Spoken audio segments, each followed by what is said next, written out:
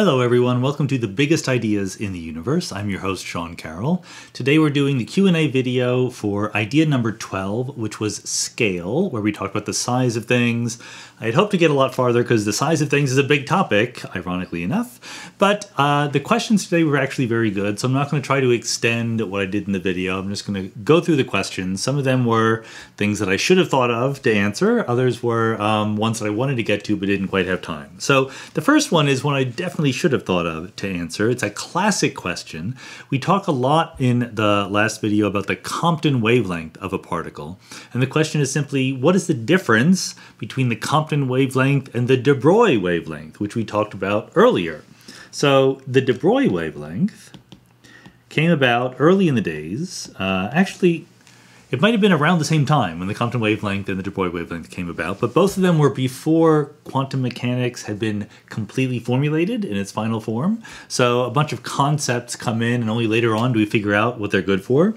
So the de Broglie wavelength, lambda de Broglie, there you go. The equation for it is just h, I'm going to put Planck's constant in here, over the momentum of the particle. Or in the non-relativistic regime, where we don't need to worry about special relativity, etc., it's h over the mass times the velocity. And the point of this was, roughly speaking, de Broglie was saying it wasn't the wavelength that was important. What mattered was he was saying that matter has wave-like properties. This was the first explicit statement of that idea. Remember, you had the Bohr atom, where you had quantized energy levels in the orbits of electrons around nuclei. But the idea that the reason why the orbits were quantized is because the electrons are fundamentally wave-like had not yet appeared. And here's de Broglie saying exactly that.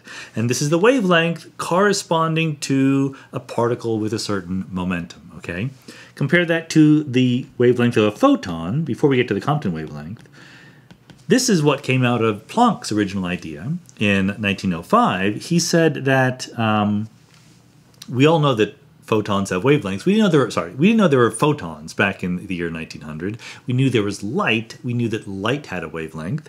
And what Planck did was to say that the light is coming, or at least is emitted, in these quanta of energy. And then it was Einstein who said that the reason why light was emitted in quanta of energy is because light is, in some sense, quanta of energy. What we would say now is that light is the vibrations in the quantum electromagnetic field, and when you observe it, when you measure it, when it interacts with something and decoheres, you measure it in discrete chunks of energy.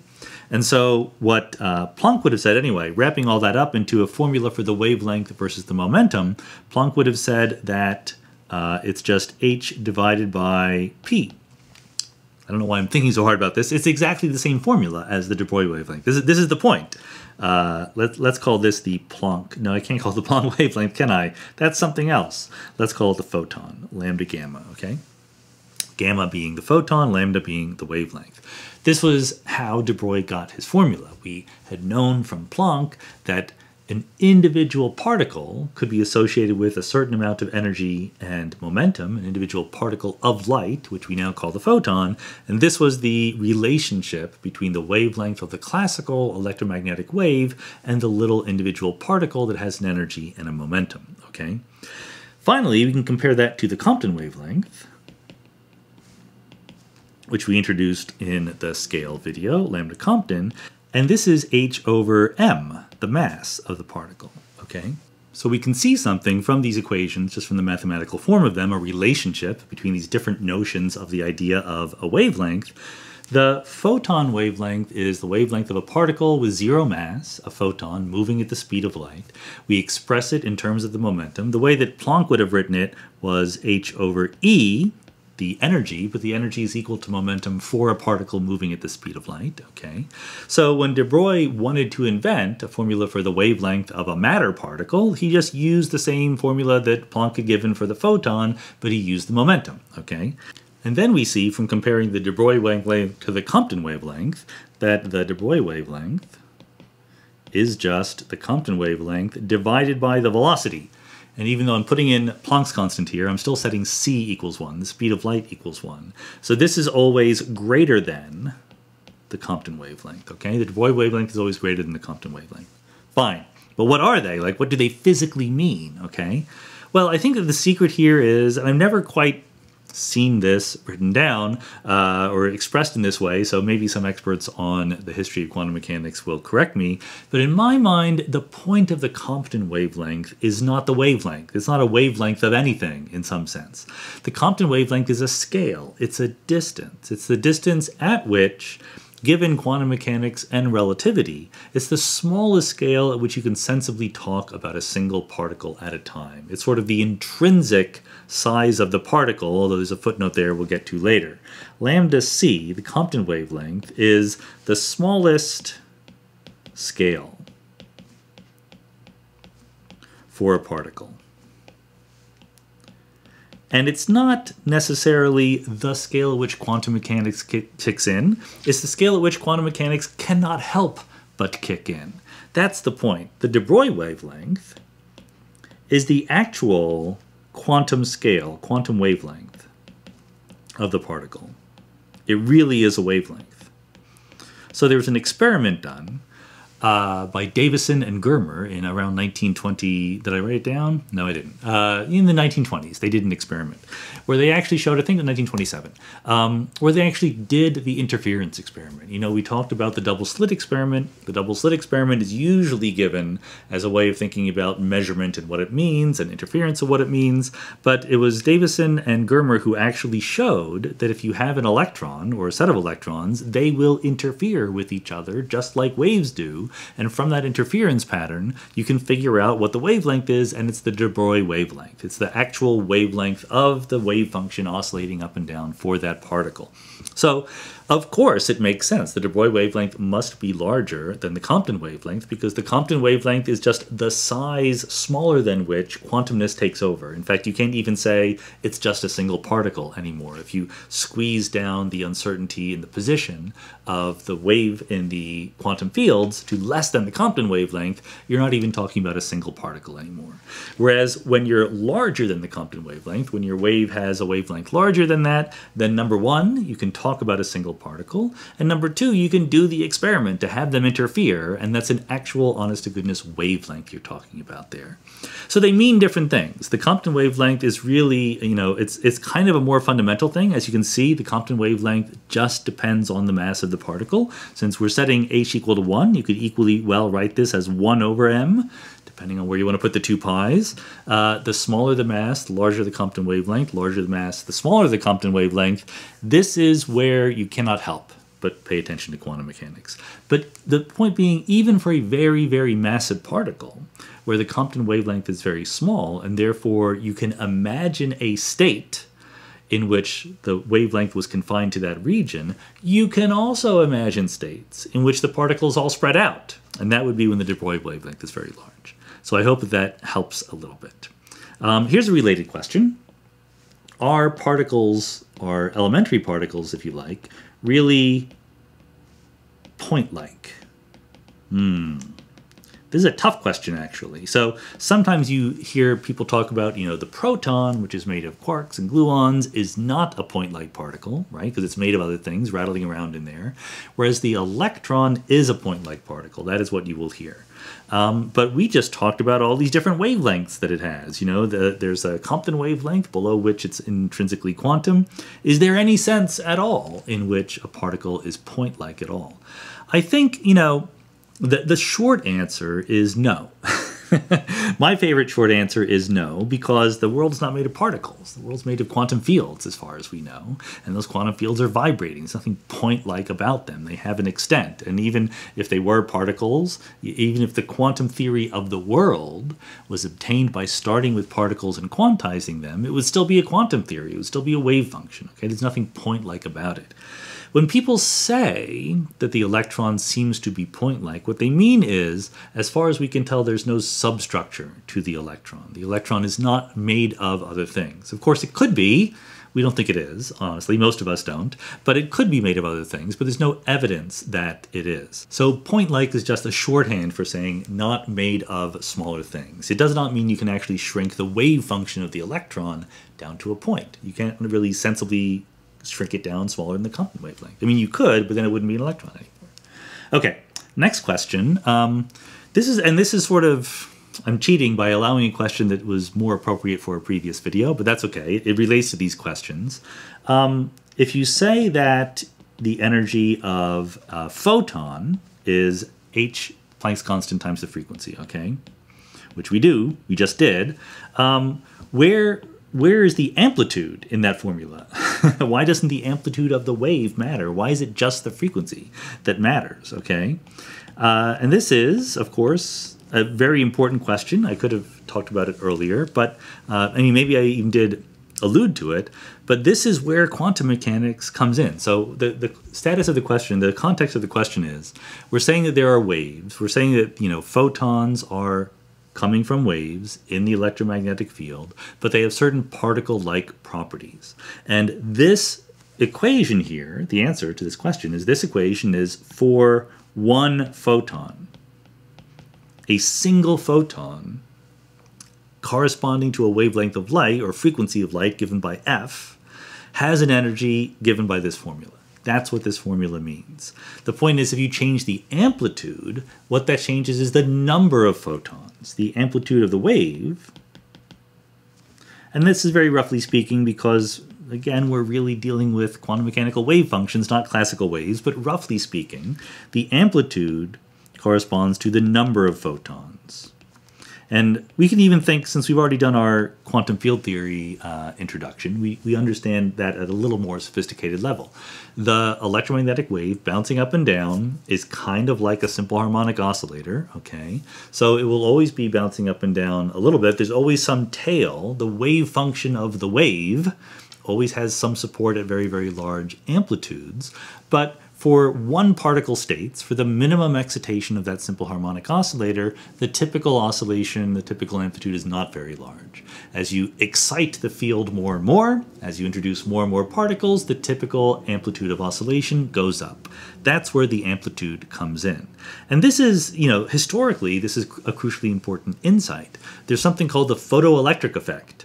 And this is actually the explanation for which, this is what Einstein wrote about in 1905, where he essentially introduced the idea of the photon, even though he didn't call it that yet. And this is the paper that he won the Nobel Prize for, despite also completing special relativity in 1905. So the point was this: there's a certain kind of metal that you can shine light on, and occasionally the metal will kick off an electron. An electron will leave the metal because you're shining light on it. You're just shaking loose an electron. Not surprising. The question is, when do the electrons get shaken free? So you might think that what matters is the intensity of the light, right? The brightness of the light. The more light you're shining on it, the more electrons get shaken free. But that is not what is observed. If you do a very, very faint amount of light, you might be able to shake an electron free. What matters is not the intensity, but the color of the light, the frequency of the wave, right? The wavelength. If you go to blue or violet or ultraviolet, those have the ability to shake loose electrons. And that's true even when it's very faint, as well as when it's very, very bright. Whereas very red light or infrared light will not shake loose electrons, no matter how bright it is, okay? And so this was the idea. In fact, before quantum mechanics came along, people had exactly this idea. The more bright a beam of light is, the more energy it has, the easier it should have the ability to shake electrons free. But when you think of that light, instead of as waves, as individual particles hitting the metal, being observed by the metal, if you like, then this formula kicks in. So a bright beam of red light is a huge number of photons, but that are very, very individually, very, very low energy. None of those photons has enough energy to break loose an electron. Whereas a beam of blue light, I don't actually know what the actual colors or wavelengths are, but a higher, shorter wavelength beam of light, let's put it that way, it can be very faint, but those photons individually pack a lot of energy. So being very faint just means there aren't a lot of photons, so you won't shock loose a lot of electrons, but even a very faint beam of blue light can break loose a couple of electrons. That's the difference. The wavelength tells you the energy of the individual photons. The amplitude tells you how many photons there are, so they both go into telling you how energetic that beam of light really is. Okay, here's a related question on our little plot. Okay, we had the plot of energies and we went from 10 to the minus 3 or 10 to the minus 6 electron volts up to the Planck scale, 10 to the 27 electron volts. Okay, so one question was, where are photons on that? Well, there's a good reason why photons were not there, because we were actually not plotting the energy of particles, we were plotting the mass of particles. We were using the fact that mass and energy are the same units when you set c equal to 1. So a photon which is low frequency, long wavelength, can have an arbitrarily small amount of energy per photon. A photon with a very short wavelength, a very high frequency, will have an arbitrarily large amount of energy per photon. So on this plot, am I doing this correctly? Yes, look at that. On this scale, photons are everywhere, depending on the energy of the photon. Nevertheless, it might be interesting to plot some representative, interesting photon energies that you might know about. So let's go to, 1 electron volt, 10, 100, 1,000, 10,000, 100,000. Remember, the mass of the electron is about 500,000 electron volts. Okay, so a little bit here. So maybe here is the mass of the electron. And what you could do is look up the electromagnetic spectrum that goes from, radio waves, infrared, visible light, ultraviolet, X-rays, gamma rays, and you could plot it. You could just convert from whatever they give you the units in, the wavelength of the light in angstroms or whatever, to electron volts. That's something you can do at home. So I'm not going to do the whole thing, but here's sort of some typical numbers. You know where we are. Visible light is roughly here, okay, between 1 and 10 electron volts. Visible light, literally what is visible to our eyeballs, whereas X-rays are maybe between 1 and 100,000 electron volts. So in between there's ultraviolet, over here there's infrared, etc. Okay, so different photons have different amounts of energy, but what you see is all of these photons that you're used to have energies that are lower than the energy in a single electron, right? So when an electron and a positron come together to annihilate into photons, they will be typically giving off, that doesn't say me, that says mass of the electron, they will be typically giving off gamma rays. Gamma rays are the next highest in energy after that. And these words, infrared, visible, UV, X-ray, gamma ray, these are not physics words. I mean, they may be used by physicists, but there's no physical distinction between these photons other than their energies, other than their wavelengths, okay? They're just photons of different energies. So that's where photons fit on the plot. And of course, you could imagine having Planck energy photons. Maybe you could have higher than Planck energy photons. Who knows? We don't know the laws of physics up there, the Planck scale, so we're not sure. But the point is, the mass of even an electron, which is sort of the smallest particle that makes up you, is still pretty massive compared to the photons that you're looking at. It would take a lot of photons to make up 1 electron. Then there's a related question. Here's another fun one that I could have mentioned once again. What about the quarks? Where are they? Because we mentioned the electron, 500,000 electron volts in energy, in mass. We mentioned the proton and the neutron. So let me write that down. Mass of the electron is around 5 times 10 to the 5 electron volts. Mass of the proton, which is about the same as the mass of the neutron, that's about 10 to the 9 electron volts, 1 GeV. So that's why you get GeVs as very, very common units in particle physics. So what about the quarks? You might think, it would be perfectly natural to think, that given that there are 3 quarks in a proton or a neutron, that the mass of a typical quark is about 1/3 of the mass of the proton or the neutron. We're not going to explain why just yet. We'll get there pretty soon, actually. But in fact, quarks are much lighter than protons and neutrons. At least some quarks are. The quarks that are inside the protons and neutrons are much lighter than them. So here are the answers. There's 6 quarks. Up quarks have masses of about 2 times 10 to the 6th electron volts, whereas down quarks have masses of around 5 times 10 to the 6th electron volts. I'll tell you what the others are in a second, but let me just pause to notice here, the up quark and the down quark are only a little bit heavier than the electron, right? An up quark is about 4 times the mass of the electron, whereas the down quark is about 10 times the mass of the electron, compared to protons and neutrons, which are about 2,000 times the mass of the electron. So up and down quarks are not that heavy. the mass of the proton and the mass of the neutron, which is where most of your mass comes from, because you're made of atoms, and atoms are made of electrons, protons, and neutrons and neutrons have most of the mass in them. Most of the mass in you does not come from those quarks. Where it comes from is the interaction energy of the gluons that are holding the quarks together in a complicated way. We have to try to explain that a little bit. But it's not the masses of the up and down quarks themselves. In fact, these numbers that I'm giving you here are a little problematic, because when you talk about the mass of something, you want to isolate it from everything else and put it on a scale, or push it and use F equals ma or something like that. But as we'll talk about, for quarks, you cannot isolate them from everything else. Quarks are confined. You can have an up quark inside a proton or a neutron, but you can't have one all by itself outside. So in a very real sense, the very notion of the mass of an up quark or a down quark isn't even really well defined. It's these complications that made me hesitant to even mention this in the first place. But that's okay. We'll just put it there. There's also the strange quark. That's the next heaviest. It's about 10 to the 8th electron volts. There's the charm quark, which is about 10 to the 9. The bottom, which is about 4 times 10 to the 9 electron volts. And of course, the top quark is a big leap upward. It's about 10 to the 11 electron volts. So the charm quark, the 4th heaviest quark, is about the mass of a proton, right? It's about 1 GeV. And the bottom and top quarks are much heavier than that. As I said in the previous video, when you have these heavier particles, they tend to decay away. It is a process of entropy increasing, because when a heavy particle decays into lighter ones, there are more lighter particles than there were heavy ones, and therefore there's more stuff going on, and therefore the entropy is higher. Someone asked in the question, why do we have heavy particles?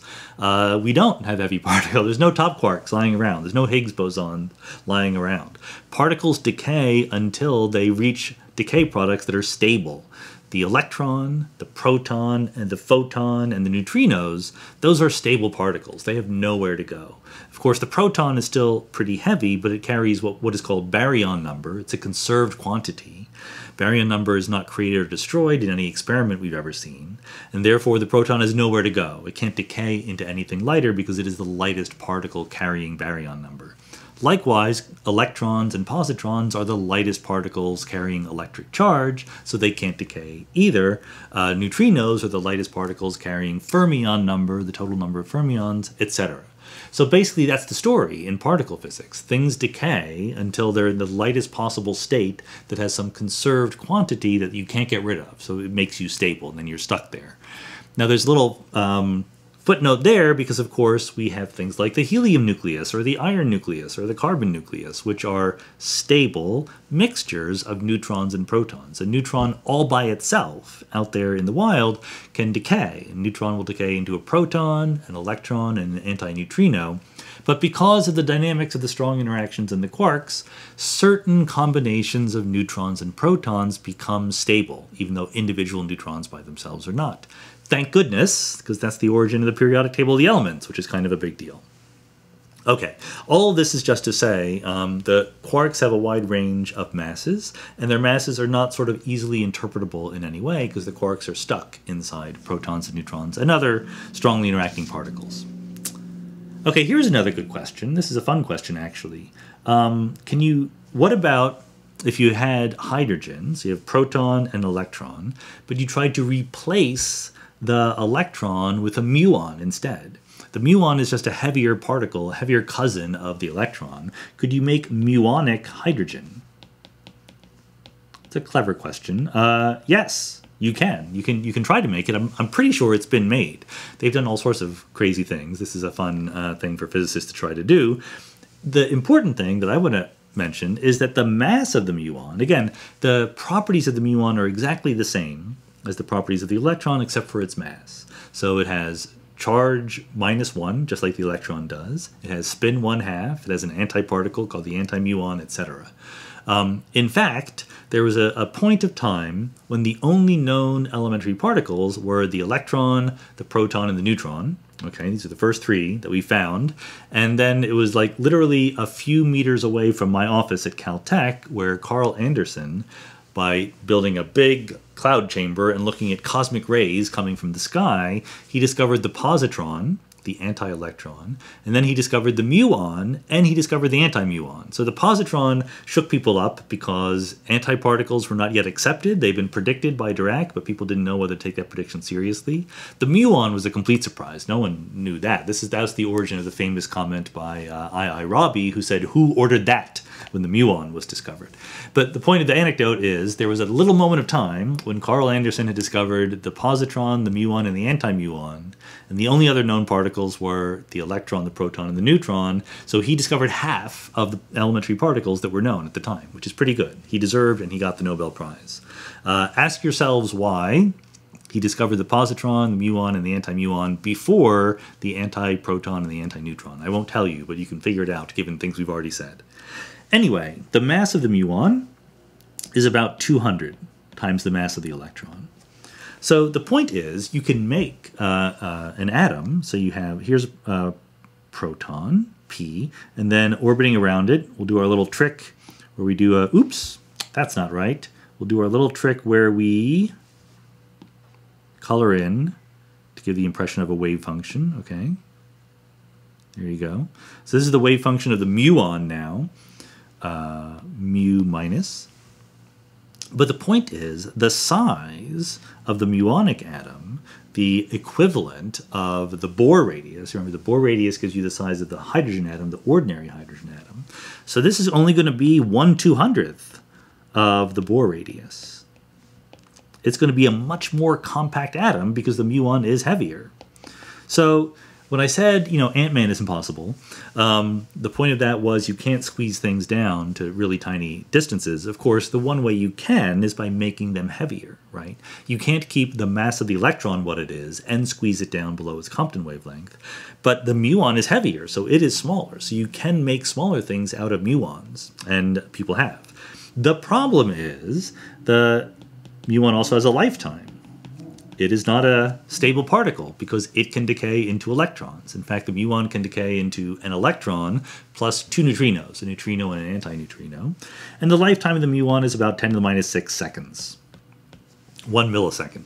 So that's not good. You're not going to get a lot of stable structures that you're going to make out of muons and other things. Nevertheless, physicists are ambitious sometimes. You might know that we have the Large Hadron Collider in Geneva. Before that, we had the Tevatron at Fermilab, and we're still thinking about what the next big collider will be. So here's an idea. Sorry, let me back that up. There's roughly speaking 2 different kinds of particle colliders that people like to build. Hadron colliders and lepton colliders. So hadrons are the protons and neutrons, nuclei that you can make out of them. Leptons are electrons, basically. Electrons and positrons, etc. Hadrons also include antiprotons. So Fermilab had the Tevatron, where they were colliding protons and antiprotons. The LHC, the Large Hadron Collider, is just protons and protons. They could do antiprotons, but it's hard to make them. So you're going to get more collisions if you just make protons hit protons. So that's why they did that. But there's also, and the reason why you want to do these hadron colliders, these proton and antiproton colliders, is because they're heavier than electrons. You can get up to very high energies. So if you're trying to make the Higgs boson or some other new particles or whatever, you want to get as much energy into a tiny space as possible. Heavy particles are good for that because they have a smaller Compton wavelength, right? But once you've discovered them, you might want to do very delicate measurements. You might want to figure out exactly what the mass of the Higgs boson is and exactly all of its decay products and things like that. That's harder to do at a hadron collider. It's not impossible. We've done it to some precision, but you can do it more precisely by colliding electrons or electrons and positrons together because they're smaller and they are, as far as we know, fundamental particles. I said they're smaller. They're not smaller because they are fundamental particles, because they're not made up of other things. 2 protons hitting each other, you don't know exactly where the energy is, if it's in this quark or that quark or a gluon or whatever. Whereas in an electron, you know exactly where the energy is, an electron and a positron, for example. So there's a good reason to still build electron or lepton colliders, even though you can get more energy out of a hadron collider. So check it out. You could build a muon collider. And this is a very active idea. People are thinking about this because muons have 200 times the mass, therefore 200 times the energy of an electron. And so you could get some of the benefit of smashing protons together, namely you get heavy particles and a lot of energy, but also some of the benefit of smashing electrons together, that they're fundamental particles, so you know what all the energy is doing. This is the problem. This is why it is so far proven impractical to do this, because the individual muons decay in a millionth of a second. Now, you can, to a large extent, combat that by just having the muons move very fast. You can use relativity, right? If the muons are moving at 99.999% the speed of light, then it seems to us that they live a lot longer than a millionth of a second. And that's the trick. That's how you can try to get a muon collider. But even at that, look, at a particle accelerator, you're not just keeping two muons, or one muon and one anti-muon, and colliding them together. You're generally getting millions or billions or trillions or much more than that, colliding them together in bunches and hoping to get some good, interesting collisions out of them. So when you get that many muons together, some of them are going to decay, even if they're all moving very close to the speed of light. And when they decay, they give off these very high-energy electrons, but also neutrinos that can pass right through matter, usually, but then they also hit you. So there was this idea that a muon collider with a lot of muons, with 10 to the 20 muons in it, would be constantly radiating super high energy particles and give rise to what was called the ring of death. Everyone near the collider would be killed by this high energy radiation. So that was an engineering problem that also people have not yet overcome, as far as I know. I mean, maybe they've overcome it. They certainly haven't built a muon collider yet. Okay, that was a digression, but it's a fun digression. What next? Just two more questions that I wanted to get to. One question is, can there be unknown, yet as yet undiscovered, low energy particles, low mass particles? The idea of this question, which is a perfectly good question, is, look, it's hard to make the Higgs boson, hard to make the top quark, hard to make particles even heavier than that, because E equals mc squared. You need energy in a tiny region to make these new particles. But an axion, these hypothetical particles that I mentioned, might have masses of like 10 to the minus 4 electron volts, incredibly, incredibly tiny, right? It can't be that hard to make them. Well, so I'm not going to talk too much about what axions are. Neutrinos, by the way, also, mu, might have energies around 10 to the minus 3 or 10 to the minus 2 electron volts. So, and neutrinos have the benefit of actually existing, but the point is we discovered neutrinos. Why haven't we discovered axions if they're so light and easy to make? We might not have discovered them because they don't exist, we're not sure yet, but you don't need just to be able to make them. You need to be able to make enough of them to notice. So the axion in particular is a neutral particle. It has zero electric charge. That's what makes it a good candidate to be the dark matter. Dark matter is dark. Dark means you don't interact with photons, okay? If you have a charged dark matter particle, look, people are clever and they try those things, but the simplest thing in the world, the most obvious guess, is the dark matter is electrically neutral. And the axions don't feel the weak nuclear force or the strong nuclear force. They feel electromagnetism in a weird, off-kilter, indirect way, so it is possible to try to detect them, but those interactions are very, very, very weak. So typically, axions are one of these things, much like neutrinos, where axions could be in the room all around you right now, going through your body, and you would never know. So the reason why there could be low-mass particles we haven't yet detected is our ability to create them depends on their mass, but our ability to know we've created them, to detect them, and to see them taking away energy and momentum depends on their coupling, depends on the strength of their interaction. And so if someone says they have a new candidate for dark matter or whatever, just some particle they made up, which has a mass less than the mass of a proton, or less than the mass of the electron for that matter, you can immediately assume that those particles are very, very weakly interacting. They're just hard to know that they're there. The neutrino, very famously, was suggested by Wolfgang Pauli because of, I think it was beta decay. It was certainly energy conservation issues. Beta decay is neutron, we'd already discussed this, neutron goes into proton, plus, let me just write plus, electron, plus, as we now know, an electron antineutrino. So if momentum is conserved, the neutron has a momentum, the proton has a momentum, the electron has a momentum, and those proton and neutron momenta, you can add them up and you can ask, is the momentum of the outgoing proton and electron equal to the momentum of the neutron? And the answer was no. So obviously there's another particle taking away some of the energy, some of the momentum. But back in the day, like these days, the standards are a lot looser now than they used to be. Everyone would just say, sure, there's a new particle. That would be instantly what people said. Back in the 1930s, people were much more reluctant to just predict new particles that had never been observed. So Wolfgang Pauli was the one who said, maybe we should take this energy thing seriously. And look, people were saying things like maybe energy is just not conserved, right? That was on the table as a possible prediction. But instead, Pauli said maybe there's a new particle, but he's very embarrassed about it. He said, don't be mad at me, which is ironic because everyone knew that Pauli was the harshest person on everyone else whenever they made new predictions for things. But he turned out to be right, one of many things that Pauli was right about. So there can be low mass particles as long as they interact weakly. The neutrino does interact very weakly, literally through the weak interactions. It took us a while to detect it directly. Okay, the final set of questions was, I don't know if it's a set of questions or not, but it had to do with grand unified theories. So I mentioned grand unified theories because they might be right.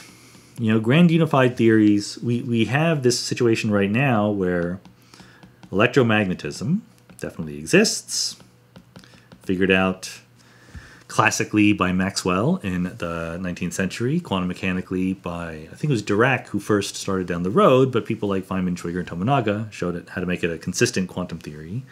Then there's the weak interactions. Enrico Fermi was the first person to come up with a sensible theory of the weak interactions. And then it was unified by Weinberg, Salam, and Glashow into the electroweak theory. There's a complicated story of why three people get credit for it. They never wrote a paper together. But let's see, can I do this? What am I doing here? Yeah. But I think Weinberg sort of got it right. Let's say that. And this is very successful. We'll talk a little bit about what's going on there. But then you also have the strong interactions. So once this trick works of unifying the electromagnetic and weak interactions into electroweak, it is natural to say, let's unify strong and electroweak into grand unified theories. Okay. So the question, I'm not even sure how the question was asked. Sorry for the people who are asking this question, but it brings up two issues that were talked about. One issue is that grand unified theories predict proton decay. So I think what it was I mentioned proton decay, and people said, why would the proton ever decay? I just mentioned a few minutes ago there's this quantity called baryon number, which is conserved, so protons can't decay. So if protons can decay, then that means the baryon number is not exactly conserved. And this is a feature that was figured out in the 1970s when Glashow and Howard Georgi first suggested grand unification. They're unifying the weak interactions with the strong interactions, but they don't just unify the forces, they unify the matter as well. They unify the electrons and the neutrinos, which we now call leptons, with the quarks, okay? So in that, basically, there are new forces of nature that are very, very weak because the bosons carrying them are very, very heavy, that can turn an electron, or rather a quark, into an electron, or vice versa, that can somehow couple the baryon number carrying things, namely the quarks, to things without baryon number, namely electrons and neutrinos. And then you can go through. This is one of the fun, interesting anecdotes in the history of science.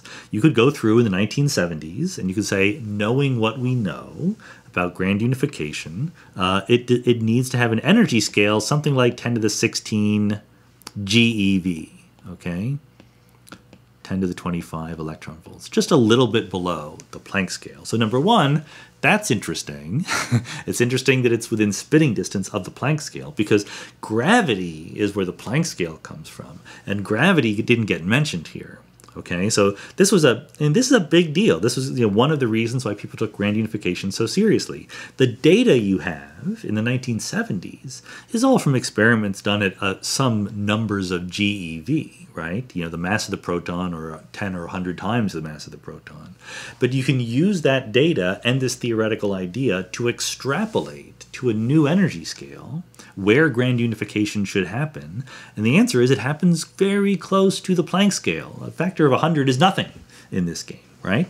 So that just seemed like an accident. That seems like a coincidence. And maybe it is, because maybe grand unification isn't right. But at the time, that was taken as very suggestive. And exactly because that energy scale is so large, the bosons carrying this new force would be very, very heavy, hard to make, and therefore the interactions they mediate are very rare. And therefore, protons will decay very, very rarely. So in another coincidence, they could figure out how long it would take a proton to decay in their theory, and they made a prediction. And beautifully, the prediction was, I forget exactly the number, but the lifetime for a proton in grand unification might be something like 10 to the 35 years. Compared to the lifetime of the universe, right now, is around 10 to the 10 years. So you might think, well, that's hopeless. You're never going to see a decay. You have to wait around 10 to the 25 times the, you're going to have to wait around 10 to 25 times the age of the universe in order for this to happen. But of course, the answer is you don't wait proton by proton. You don't take one proton and wait for it to decay. You take a large number of protons. You take 10 to the 30th, or 10 to the 35, or 10 to the 40 protons, right? And, well, 10 to the 40 is a lot. But you take a lot of protons and wait for some of them to decay. And it turned out in the 1970s that this just about seemed doable with the technology that they had at the time. And so they built proton decay detectors, and they haven't found it. That's the short answer. It's been decades now that that's been going on, and they've not seen the proton decay. So the simplest versions of grand unification have been ruled out. They're just not right. But of course, physicists are very clever. They have assigned their ingenuity to this problem. They've come up with other versions of grand unification where the lifetime is a little bit longer, and therefore you can avoid the current experiments. So then it becomes a question of, how much is it worth it to you to improve the experiments? You can do the experiment better, but it costs money. And, in the 1970s or 80s, it was like, yeah, this is probably there, let's do it. And now it's like, maybe it's there, we don't know. So it's harder to justify spending that money. So we're not sure yet. That's the sad story. The other part of the grand unification story is monopoles. So we know that electricity, I don't want to get too much into this, call it, say, electric charge, okay? Electric charge comes in plus or minus. So you have a proton, positively charged, you have an electron, negatively charged. Magnets, on the other hand, they have north and south poles, but a magnet always has one of each. It has a north pole and a south pole. And if you were to cut the magnet in half, then this would become a south pole and that would become a north pole. Okay? You cannot separate a magnet into one pole at a time. So a magnetic monopole, when we say monopoles, we usually but not always mean magnetic monopoles, would be a particle which was just a north or just a south magnetic charge all by itself. No evidence of these existing in nature. There's a joke because there's been a couple of experimental claims that people have found magnetic monopoles. Most people think that those claims were just false, and the joke is no one has ever claimed to find two magnetic monopoles. People have claimed to find one. Probably they just haven't found them yet. And guess what? Grand unified theories predict that magnetic monopoles should exist for topological reasons. We're not going to get into that right now. But they also predict they should have this huge energy, this huge mass. So they're impossible to make in particle accelerators right now. These energies are way, way higher than anything we can make in a particle accelerator. However, the universe is the poor man's particle accelerator, as David Schramm liked to say. If you didn't do anything weird, if you just had ordinary Big Bang cosmology, at very, very early times, the universe was super duper hot and dense, and you could make magnetic monopoles. And they would try to annihilate away, but they were not very successful. So what you could do is you could calculate if grand unified theories were correct. Should you have leftover remnant magnetic monopoles? And the answer is yes. In fact, the total energy, the total mass in magnetic monopoles today should be something like 10 to the 10 times the actual amount of energy in the universe. The universe should be all magnetic monopoles if this theory were correct. This is what is called the monopole problem of grand unified theories. And the monopole problem was what actually inspired Alan Guth to invent, wonderful problem, to invent the inflationary universe scenario. Inflation is this idea in cosmology that there was a period in the very, very early universe with a kind of temporary dark energy. Dark energy is the stuff that exists everywhere in space and is pushing the universe apart, making it accelerate. But imagine that there was dark energy up at the grand unification scale, so not at the wimpy little scale that it's at today. Today, the energy scale characteristic of dark energy, E lambda is the cosmological constant, the vacuum, is something like 10 to the minus 3 electron volts. And what that means is this 10 to the minus 3 electron volts to the fourth power is the energy density of empty space today.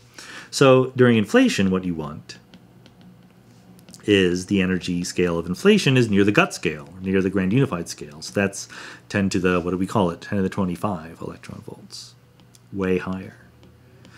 So the point is, if there's a temporary period of dark energy, that makes the universe accelerate and it will dilute away all the magnetic monopoles. So you have a huge overabundance of magnetic monopoles, and inflation can get rid of them, and then inflation turns all of this dark energy back into ordinary matter and radiation, but at a lower temperature. At a temperature low enough that it won't make any magnetic monopoles. So we can dilute away all the monopoles. Now today, we still believe in inflation. Many of us think that it's a very promising idea to discuss what happened in the early universe. We don't know. We don't know if we're absolutely sure. I would put it at more than 50% chance, but not a lot more if I were forced to bet. But the motivation has changed completely. So Guth's original motivation was this magnetic monopole problem. But in the back of his head, he knew there were these other problems in cosmology, what we call the horizon and flatness problems. And he showed that inflation also was a solution to those problems. And we can debate whether or not those problems are interesting. But the point is, they're still there, whereas the monopole problem depends on you really wanting grand unification to be correct. If grand unification isn't there, then there's no monopole problem. There's no mechanism for making magnetic monopoles. So monopoles are an interesting theoretical idea. They cause good things and also bad things. They could be problematic if you don't have inflation, but they could be wonderful if you were able to detect them, right? You win the Nobel Prize for doing that. So, we've been introduced here in this little Q&A to a bunch of particles that we don't know whether they exist or not. The axion is one, magnetic monopoles are another. That's the fun part about particle physics. We haven't discovered a new surprising particle, one that hadn't been already predicted, since the 1970s. But maybe it'll happen soon. We don't know. That's what physics is all about. You gotta wait, gotta do your experiments, gotta let nature tell you what's going on.